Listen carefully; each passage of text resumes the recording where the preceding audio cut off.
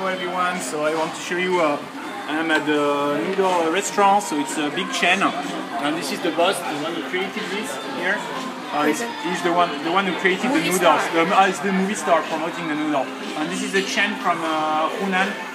And this is, in fact, these noodles, they produced it before, and they are producers, they sell it in the supermarket, so it's very famous brand of noodle. So then they decided to open their own shops, and they started opening several restaurants, and the people go there because the noodles are very famous. As you can see, it looks a little bit like any fast food restaurant.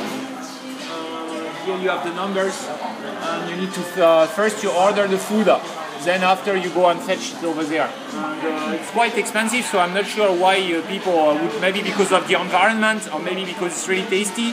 So the customer are willing to pay more and come here instead of coming to the street noodle shops, you know. So this, how much did it cost? It was like 11 renminbi for this 10 yuan, and about the same, like. Okay, so we ordered the same, so okay, bye guys.